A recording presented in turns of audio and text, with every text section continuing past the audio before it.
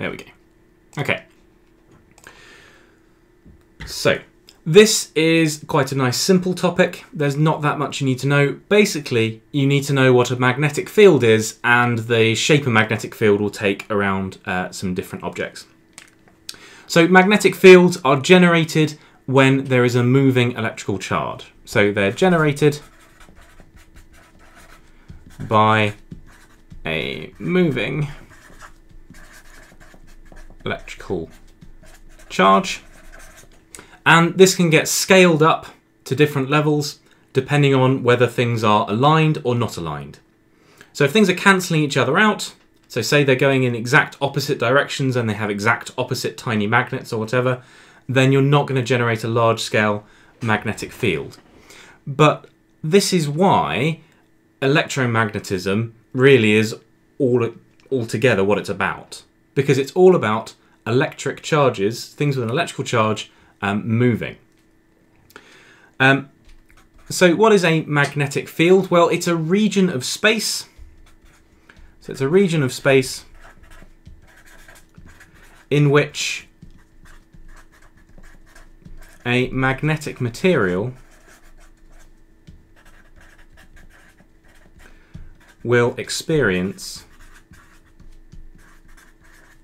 a force.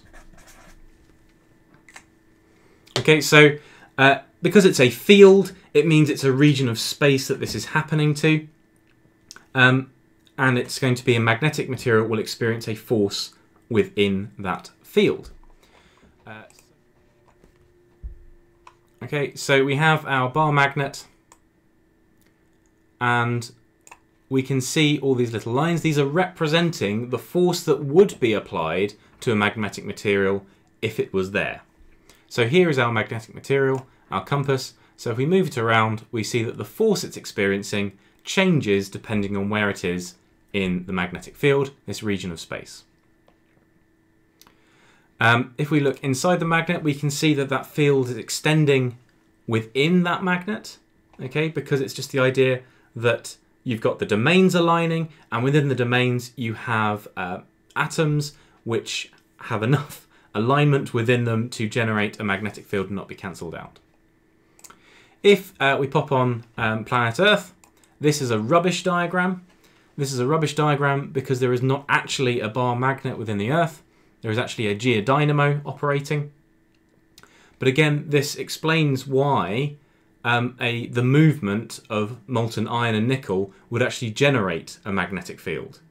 Because you have the movement of particles, you have movement of atoms that have roughly a half-filled outer shell, and so will have a magnetic field around themselves, which, when they start to move, they can generate a complicated magnetic field, which at Earth's surface can be approximated to be a dipole like this. So you've got it curling around, which is why sometimes people put a bar magnet inside. Thank you, geographers. Okay.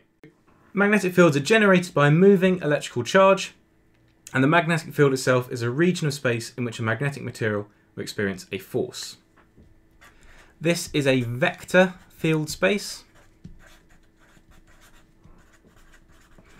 because it needs to represent both a magnitude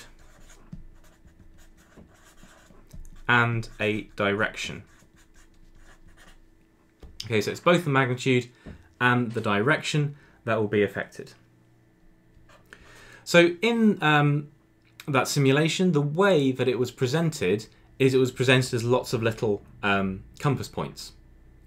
And that was giving the direction of the force.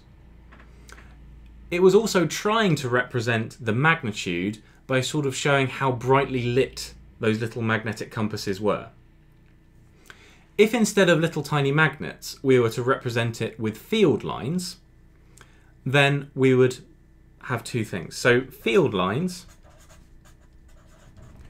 so if I drew a magnet, so let's go with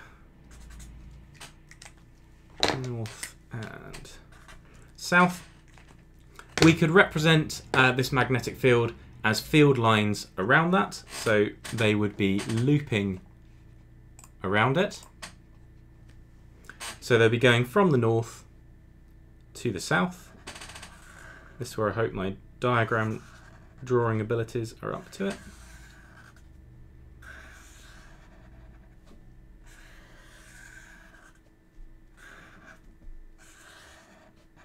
Okay, so they're going from the north to the south. And so we're using a combination of the lines and the arrows to indicate direction. So that is our direction part of the vector field space.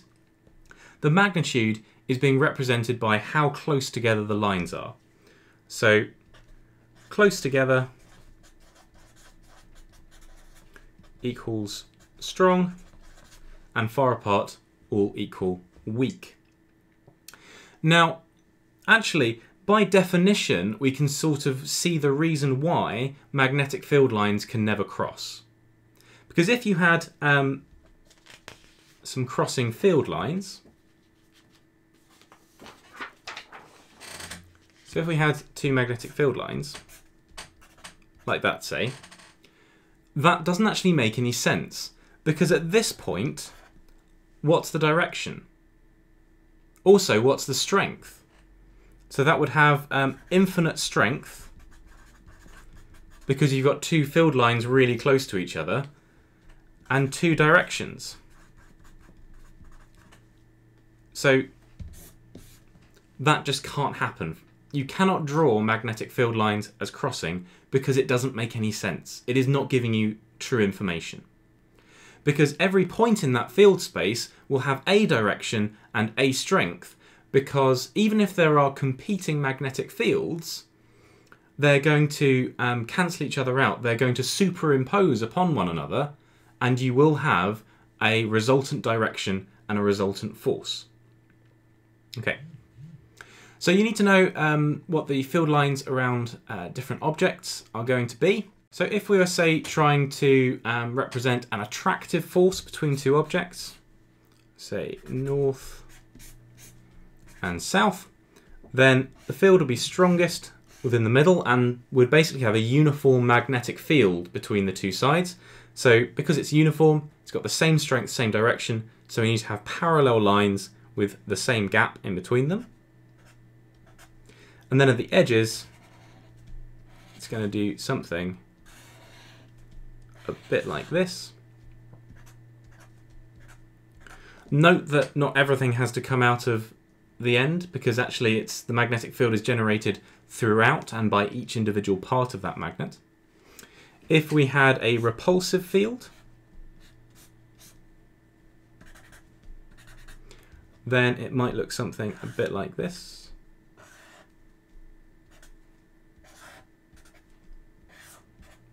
And you'll note that because it's cancelling out, at some point there will be a region where there is no field. So because if you paste something in there, it will be equally attracted. So say we had a tiny south pole in here, it will be equally attracted and equally repulsed to both of them.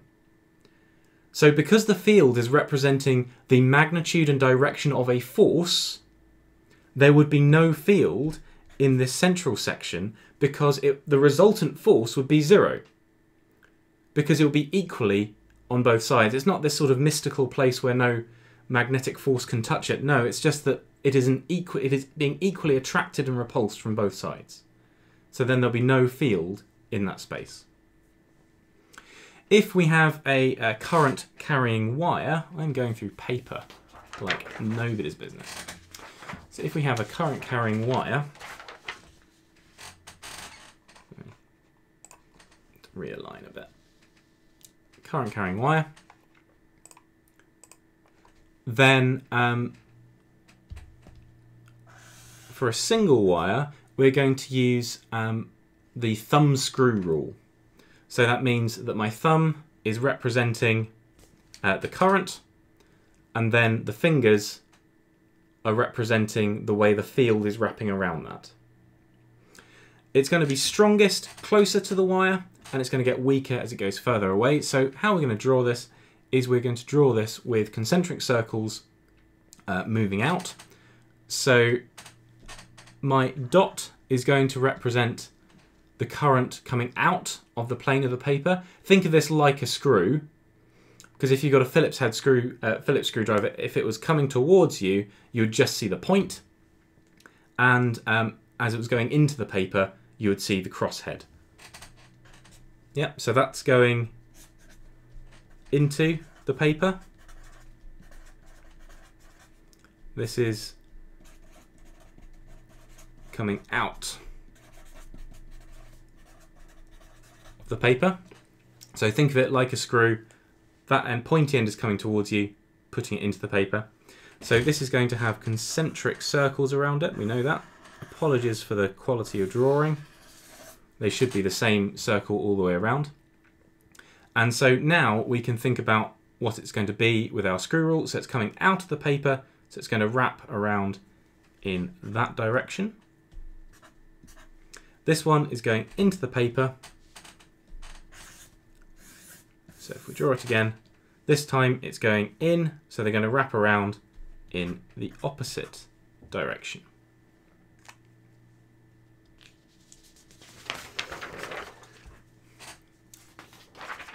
Now, how can you make this stronger? Well, what you could do is you could loop that wire around, you could coil it up, and this is effectively going to be superimposing those magnetic fields on each other. And so if we were to coil it up like this into a solenoid, we could think about what was happening. Nope, that's the wrong way around. We could think about what was happening at each individual part. We could draw them all together and then work out what the superposition would look like. So we go, okay, it's going in like that, so it's wrapping around like that, it's wrapping around. Or we could just learn this diagram and see that it's sort of going in. So the current's going in there. So the field lines are going to be going in and around. And what we'll see is actually that this is going to be approximating a bar magnet. So again, it's another one of those approximations that I love so much.